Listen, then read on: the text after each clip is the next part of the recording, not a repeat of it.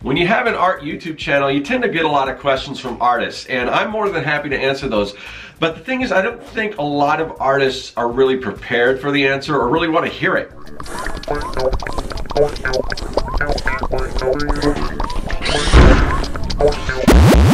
Greetings, people of the internet. I'm Scott with Serkworks Art Labs. Welcome, mad creators, to the underground laboratory where we create robots, aliens, zombies, and other imminent threats to humanity. And we're going to work on some robots today in just a minute. But we've got a topic as always. And so a lot of my topics come from questions I get. And a lot of these questions have to do with time. How long does it take to become a good artist, to get good at art? How long does it take to build an audience? How long does it take to find a style? How long does it take to make money doing my art?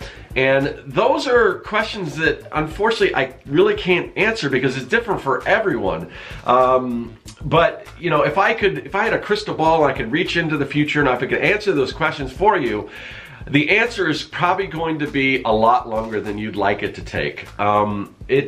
Doing these type of things just take a long time. I mean, there's really no way around it. So we've got to power through that. In order to power through that, we need help. We need some ways to cope with that, because I mean it's really hard when you start to think that it's going to take so long to reach our goals and everything. So how do we not get discouraged? How do we move on and continue doing it, knowing that it's going to take a long time, and knowing and just you know, having faith in the fact that somewhere down the line it's going to happen. But you know, you got to put in the time.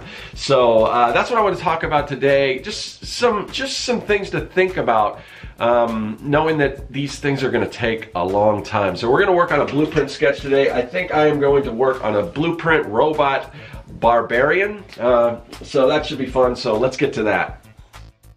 Okay, so now that we've got most of the unpleasantries out of the way and we've resigned ourselves to the fact that most everything we do to make our art better or to promote ourselves or our art is going to take some time.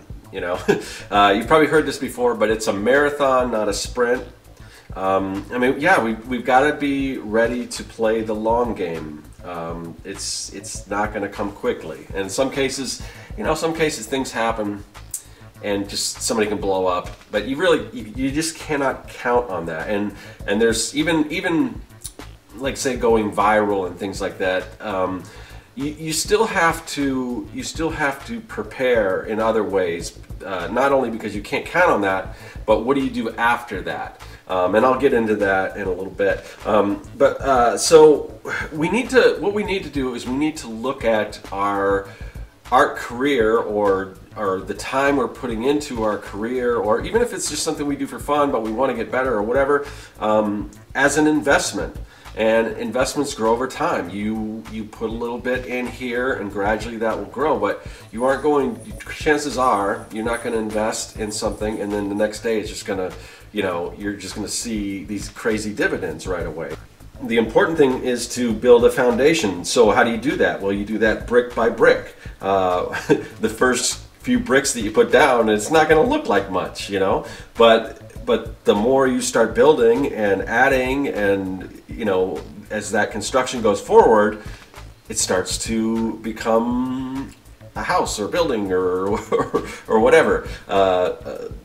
And it's the same way with developing your art or promoting yourself. So let's talk about promoting ourselves. One of the ways we do this, or probably the most common ways we do this nowadays, is through social media. And what I'm doing right now through YouTube, that's probably my main way that I do try to promote myself, is here on YouTube. So if you're starting out on YouTube and you're making videos and you're just starting out, you may feel like, well, why am I doing this? Why am I spending all this time making these videos and like no one's watching? I got like 5 views or 10 views or 20 views. It's like it's a lot of work to make these videos. It's like I put all this time in it and like no one's watching, and you get discouraged from that, and you might feel like you're wasting your time. But let me tell you this is very important. You are not wasting your time. If what you're doing is you're building an inventory of these videos, and people might not watch the first few, but having those videos is very important, Because what happens, so let's say, you know, everyone wants to go viral. They want success quick or whatever. So let's say one of your videos goes viral, and then people are like, oh, I love this video. Let's go to their page and check out what else they have, their YouTube page or whatever. And there's nothing there. You know, you've only got a few videos. It's like, well, oh, that video was cool, but you know, I don't know if I'm going to subscribe because they don't really have much going on. And you see this with a lot of people. I've met people that they just put a video up on a lark, and that's fine. And it's for whatever reason, somehow it blew up. And then people come back to see what they have, and they don't have anything, and they're trying to play catch up. They're like, oh, I got to get some stuff, I got to roll with this momentum, but they're not prepared. They're not prepared for when something does go viral because they haven't built that foundation. They haven't built an inventory. So that's something that I have, you know. I've never really gone viral, but if I do, I know that I'm prepared to the point where, and this can happen on a smaller scale for me, because maybe somebody checks out a video that's recommended or something, and then they go to my YouTube page and then they look, and again, I've got all these videos. I'm like, oh, this is a worthy investment in this is something that I should subscribe to, because, and I get, you know, I get messages from people, and you know, and maybe I'll check them out and everything. And if they don't have a lot going on their YouTube page, I probably won't subscribe, because I don't know, because a lot of people are kind of in this mode that we're talking about, where they're just starting off and then they get frustrated and they just give up. They don't play that long game. So I want to know is somebody, you know, is willing to play that game, who is willing to put in the time and everything, before I'm going to invest my time into them and maybe subscribe to their channel. Because I know that this is something that maybe they like doing, that they're going to keep doing. Because I don't want all of these different channels where, oh, they maybe put out like 5 videos and then they just give up. Because personally, before I'm willing to invest, I want to know that that other person has invested and is building a thing. Where these early videos that you might do, maybe they don't seem like they have any value to you because they only have like a few views, but those things become part of a larger whole.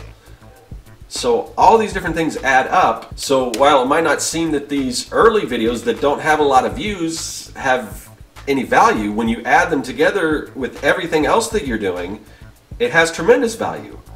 Now, there's other things you can do too if you're just starting off, and maybe you're like, oh, you know, you just don't see the amount of time you're putting into this and the amount of people seeing it. It just, to you, it doesn't add up. Well, I'm kind of dealing with that right now. I've just launched a newsletter, and I'm doing these exclusive videos.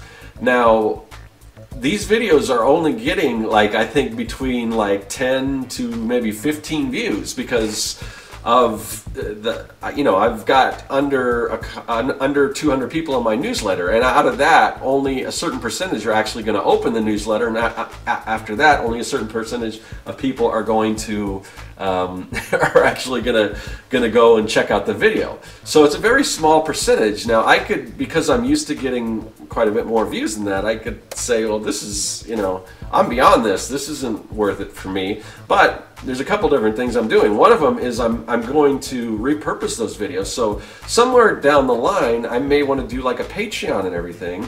And I'm going to have all these exclusive videos that I'm not going to put on my regular YouTube channel, because, you know, I want them to be exclusive for the people that are really invested, which is the people on the newsletter. But later on, I can start releasing those also as exclusive content through, say, a Patreon or something like that. So it's not like I put them out there and they don't perform and that's it. They still can have, you know, they still can have life after the original, you know, posting and everything. And as my newsletter continues to grow, those videos will also continue to get more views and everything. And I understand that, because I know that this is in fact a marathon and not a sprint. And partially, a lot of that comes from me having done this for so long. When I was a little more inexperienced, maybe I didn't quite know that, you know. I was probably in the same shoes as a lot of other people, and it seems like younger people are the people that expect it to all kind of come easy and are frustrated when it doesn't. But the thing is younger people have something that's us older people don't have, and that is time. And time is our most precious commodity. It's our most valuable commodity. You guys, you younger people, you have the time to invest in all this kind of stuff. I mean, I wish I could turn back the hands of time and like not waste all of it, and I would have been a lot further along, and I would have just the things I would be able to do if I wouldn't have wasted time in the beginning. It's really amazing, because you can't buy back that time. I mean, in some ways there are certain ways you can buy back time, because you can say not, you know, if you have the wherewithal, you can say, instead of doing your own yard work, you could pay somebody to do your yard work, and then you would have, you know, you'd have that time to spend on other things that maybe you think are more important. So in some ways you can kind of buy back time, and that's the same way as companies work. I mean, the owner of the company can't do all this stuff, so they pay other people to do those tasks for them. But not all of us have that luxury or the ability where we can pay somebody to sort of kind of buy back time. I mean, again, it's not the same thing as just having that time and having all this time ahead of you. And, you know, and that's the case with a lot of young people, where maybe when you're first starting off, I know I was the case, this was the case with me, I didn't have a lot of money, and I couldn't, you know, I couldn't like say, well, I'm going to create a budget so I can advertise my work to get it out there, and I'm going to allocate X amount of money to do that. When you get further along, you can do that, and that can maybe help you get a little further along. You can do a lot with money. But, you know, you can't buy time, and when you're younger, you have that time, so don't waste it. Get a head start. I mean, I see so many young people that have just done this incredible job of like building their social media and their brand and everything, and I mean, they've set themselves up pretty much for life. I mean, things down the road can change, and you never know what's going to happen. But they started early. Some of these kids, you know, started on YouTube when they were, you know, teenagers, and then when they get into their 20s or whatever, you know, they can kind of write their own ticket. And me, having not done that, or being too old, or waiting to get on YouTube, or just not fitting with that demographic that is YouTube, which skews a lot younger. So I mean, a lot of younger people don't want to watch some old guy in a lab coat tell them about doing art or whatever. So my audience tends to be a little older, but the few younger people that are watching, or, you know, I'm grateful for that, and hopefully I can, you know, impart some wisdom and everything. But largely, if I was younger, I have a younger demographic, and that can help out too. So there's all these other things, but if you're younger, you're really in a position to really, you know, just get a head start, and, you know, just try not to waste that time, because you can never get it back. Okay, there you go. Here it is. Here is our blueprint robot barbarian. That was a fun one to do. So yeah, hopefully that helps. That'll help you with the grind, as far as putting in the time and getting better, and all the things you need to do. No matter what you're gonna, anything we do as artists, chances are it's gonna take quite a bit of time. So hopefully that stuff will help you in your journey, and good luck on your journey, and we're all there right with you. We're all, you know, if you got questions or anything like that, leave those in the comment section. This is a great community. It's great to talk to other artists, because we all go through this same kind of thing, and people that have been doing it for a while, like myself, we've been through this, so we know what you guys are going through. So no matter where you at, where your skill level is, where you are in your journey, I think everyone has something in common that we could all share and we can all help each other out with. So don't be a stranger in the comment sections. Let me know you're out there, and yeah, I will see you guys later. That is all.